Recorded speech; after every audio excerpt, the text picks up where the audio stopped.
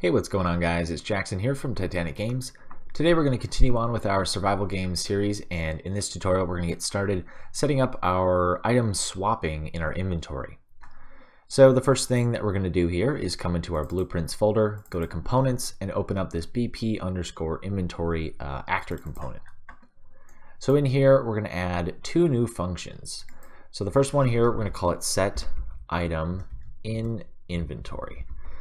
And essentially we're going to use this function to, well, do just what it says. We're going to set I guess let's call it something a little better. We'll say set slot in inventory. So what this means is we're going to set a specific index in our inventory array here to a specific item. Okay. So for that, we're going to add two parameters. This first one, we're going to call this item, and this is going to be a BP inventory item. Okay, so we want that one, and we want the reference. Then we'll add one more parameter, and this will be called index.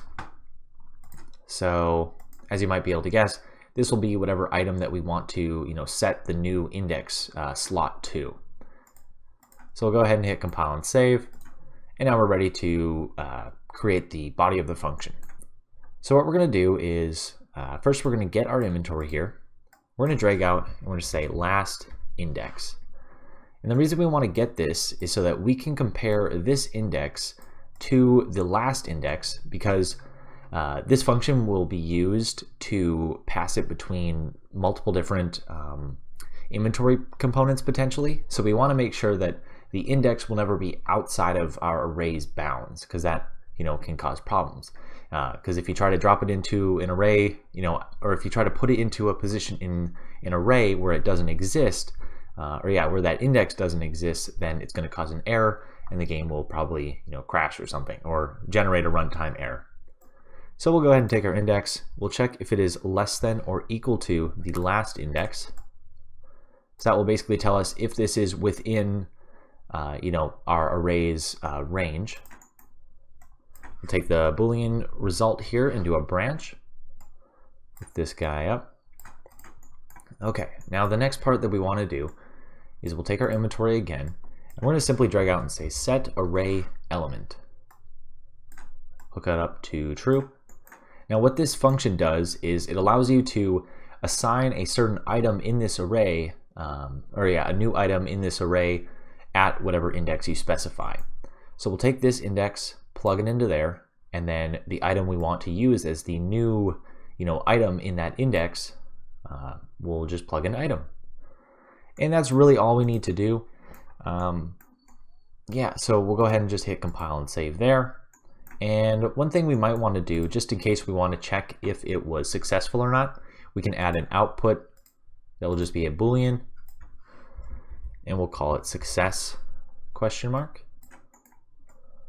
So we'll bring this in here, hook it up. So we'll say it was successful off of this part of the branch.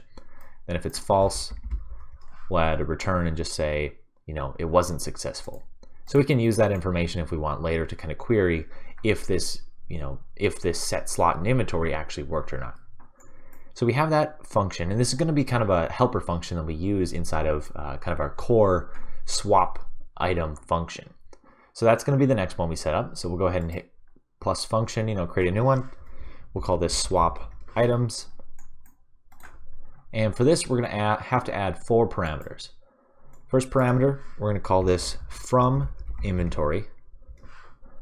So this is going to be the inventory component that the item is currently coming from. So when we go to do our drag and drop operations, this will be the panel, if you will, in our UI where the current item that we just picked up was in. Okay, so in our I guess this will make more sense once we have more of the visuals put together, but basically just know that this will be wherever you're dragging from. Okay, so we'll go ahead and change this to the type BP inventory. Okay, so we just want our component here, and we should probably make that a little more clear that that's what it is. It's a component. So let's go ahead and take this guy and we'll rename it to inventory component. That'll just make it a little more clear that this is our inventory component. Okay, So we come back in here, and sure enough, it's updated. You should be able to see that. Or not, never mind. Anyways, it has been updated, so you shouldn't have to worry there. So we'll go ahead and add another one. And since it's already on that type, we'll just leave it like so, and we'll just call this to inventory.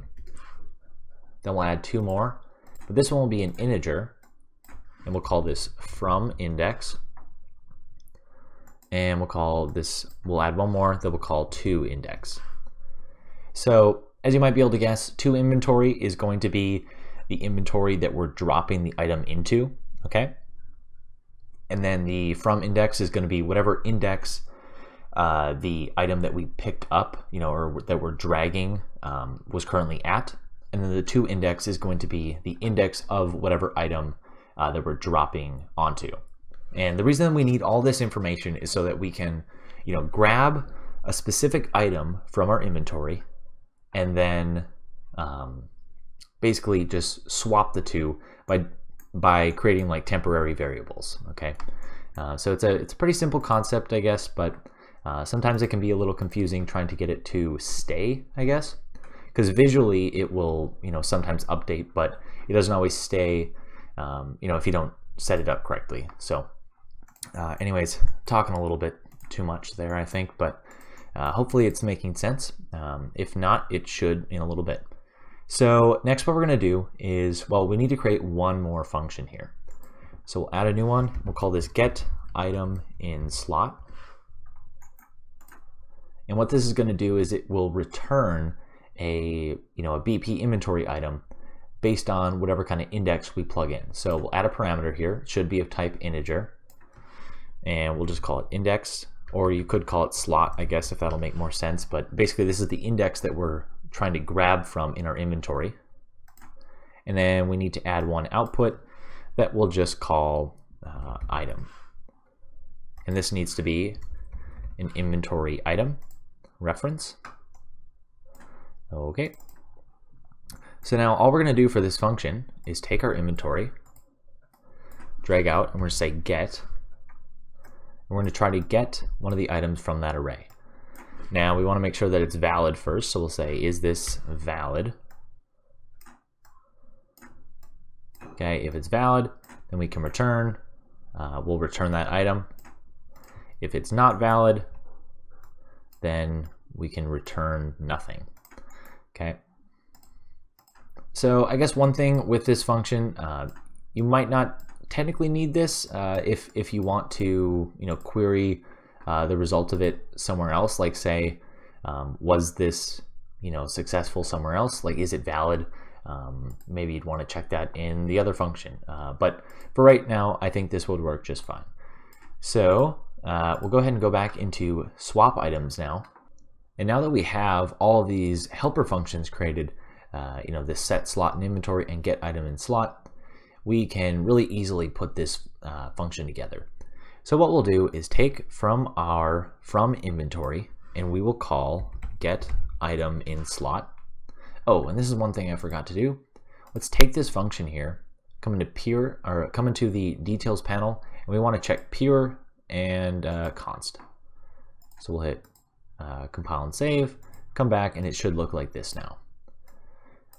So and basically what that does, if you're not familiar with what pure and const does, it basically just removes the execution and just only returns a value. So we'll say get item in slot, and from here we're going to promote this to a local variable. We'll call this L_from item. So this is the item that we're dragging from, or the item that we're dragging currently. Then we'll do the same thing here. We'll say get item in slot and use this index. Right click, promote that to a local variable, call it L_to item. And I guess maybe it would be more helpful to call these like dragged and dropped item, I guess, or something like that. But it should make just as much sense either way. So next what we'll do is take our from inventory, and we're going to drag out here. We're going to say set item, set slot in inventory. So we'll hook this up. And now for this item, what we're going to do is use the to item. Okay. So this is like the first part of our switch now. So we've assigned these two local variables at saving, quote unquote saving, I guess, a reference to the previous item in that slot, and now we're just going to flip-flop them basically. So now we're going to say in that from index we want to assign the opposite item to it. Then we'll take our to inventory, say set slot in inventory, and then for this one we'll use our from item. Oops, my bad. Plug that in, and we'll use our to index here. So yeah, it's literally just going to flip-flop these two. There's not much to it besides that. So let's go ahead and just clean this up a little bit, and then I'll do one final little walkthrough to explain, just fully what's going on. So we'll go ahead, double click, add some reroute nodes in here, make it look a little less crowded. All right, so we've added in some reroute nodes, making it look nice and pretty now, and it should be much more readable now. So it should still, everything's still connected the same, it's just separated out.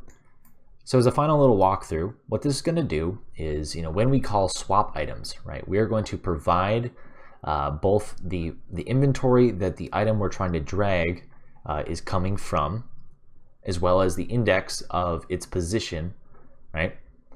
And then we're also going to, pass through the inventory that we're trying to drop to, and the index of that item. So with that information, we can, first retrieve what the item is that we're trying to drop, right, from the inventory, and then it will do the same for the to, for where we're trying to drop it onto. Then we'll save both of those as a little, a temporary local variable. And the reason that we need to do this is because if we don't save, quote unquote save a reference to these variables, or to these references, then what happens is when you call this first set in slot, it will replace the from one with the to. Okay, so if you hadn't saved the to, then then when you go to try to pass through the from into the new to inventory, it would just pass through the same exact item, okay, because it has now been copied basically. So I guess along that, you technically don't need this one, okay? You could just delete it and then just plug it straight in. I just wanted to do that just to make it really extra clear what's going on here, because I know sometimes swapping references can be a little tricky, I guess. But yeah, that's our swap item function. So I think we'll go ahead and call it a day here. Just because in the next video we're going to dive into more the UI side of things, and so now that we have this function set up, we don't have to do any more work in these blueprints, and we can just simply call the functions and not have to worry about the implementation. So yeah, that's all we're gonna do in our inventory component. Close out of here.